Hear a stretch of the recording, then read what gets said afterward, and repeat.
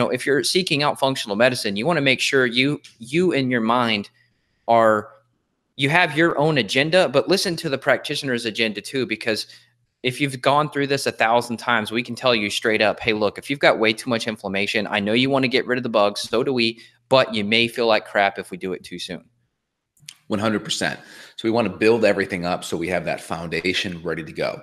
Number two, a lot of people, there's two ways to take a binder. So number one is, you're eating a questionable food or drink and you want it to be in your system to bind any potential crud with that up. That's where you would take that with that food. Number two, you're in the middle of a detoxification program and it's a longer term thing. We probably don't want you taking that binder every single day with regular healthy food. So we would have you do it typically an hour before a meal and or 2 to 3 hours after a meal to avoid binding up those minerals and nutrients. So we would try to time it up on an empty stomach.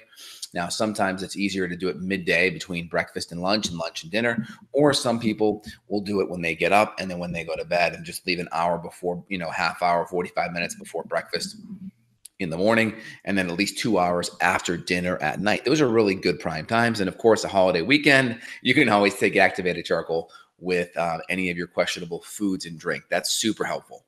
Yeah, and dosing wise, most of the time when you find activated charcoal, it's going to be in about a 250 milligram to 500 milligram dose. And so I think there's a range that people can do. Now, I will say, I just kind of come to this realization over the weekend. So I'm sharing this with Justin for the first time.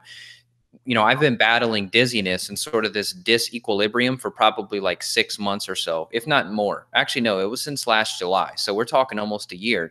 And what I just kind of made the connection, detoxification and binding, you have to mobilize a lot of your toxins, but you have to detox them at the same time. So it's kind of this seesaw where if I do too much glutathione, which is another detoxification strategy we'll mention, but if I don't do enough binders with it, I feel worse. But if I don't do enough glutathione or enough binder, then I still feel bad. I still feel dizzy. So when I feel like my best and I'm not recirculating toxins, it's the perfect dose of glutathione, which for me is about 200 milligrams of acetylglutathione with NaC, 1 gram, and then 500 milligrams of charcoal.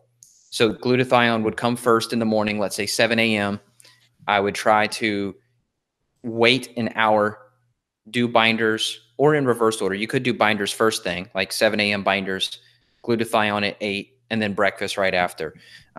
So that's kind of the hard part too is, somebody pointed out in the comments that it's confusing between the meals time because we're often told to take our herbs. They thought they would bind the herbs too. Yeah, that's the hard part. I think the hardest part about binders, it's so simple and effective, but the hardest part is the timing, remembering to take them and remembering to take them away from your medication, your other supplements and herbs. 100%. And really important, we want to make sure we're supporting the lymph, right? So drinking enough water helps support the lymph, right? The solution to pollution is dilution, right? Say that 4 times fast. We want to make sure we're providing hydration so the lymph can move. Ginger tea is awesome. I use this with a lot of my patients because ginger is anti-inflammatory.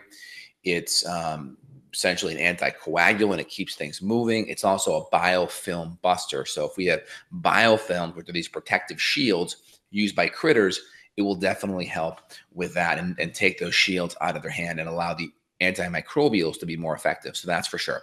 Now, a couple other gentle lymphatic supports that we'll do is we'll do red root, which is going to be a powerful anticoagulant. We'll do things like slippery elm. We'll do dandelion. We'll do milk thistle, skullcap, rhubarb.